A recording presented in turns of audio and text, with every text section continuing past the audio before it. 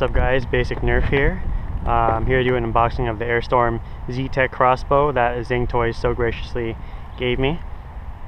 Pardon the wind static here, but it's a nice day today, so I decided to go out to the park and do an unboxing somewhere else.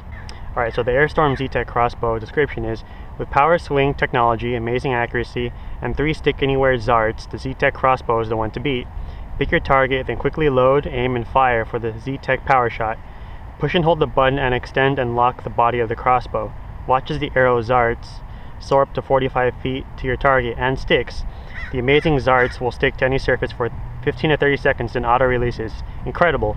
With zarts, the whole world is your target. What will they stick to next? Alright guys, so it's like a mini handheld crossbow, and it's claiming ranges up to 45 feet. So let's unbox this. You gotta be careful though, it's elastic powered, so if you cut these or these get damaged, then there goes your source of range and power. So we'll do this carefully. Alright, so right off the bat, so what it comes with, the crossbow and zarts. The ammo seems to be pretty cool, pretty suctiony. I'm already getting a bit of suction on my hand here. Very solid. The tips here, it'll grab into the elastic and pull back, and when it launches. The tips here are very, very solid. Pretty solid foam. I don't feel like it's going to break anytime soon. The wings here feel, a little bit flimsy like normal wings do. But even if they do come off, I feel like the ammo's still going to be straight. And the tip here, it's a little also hard, not as hard as the foam down here, but again, firm, nice and firm. It shouldn't be breaking anytime soon. So let's give this a little bit of a test fire.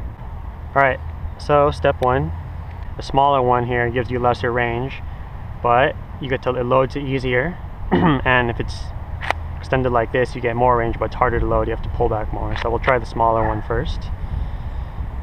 Just catch it here, pull back, and all the way back here, as you can see, it's loaded. And pull back on the safety here, and then pull the trigger. Again, that's in the collapse mode. Now in extended mode. Alright guys, so in the fully extended form, it's a bit hard to pull back. I mean, I'm not the strongest guy, I'm almost a little on the scrawny side. So as you can see, I'm having a little bit of trouble. This thing is a bit hard to pull back in its fully extended form.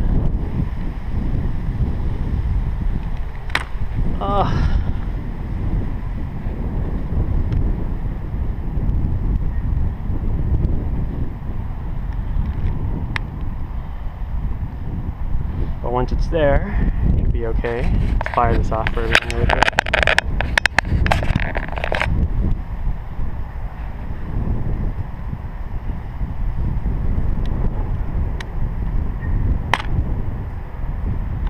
So that's the quick firing test / unboxing of the Z-Tek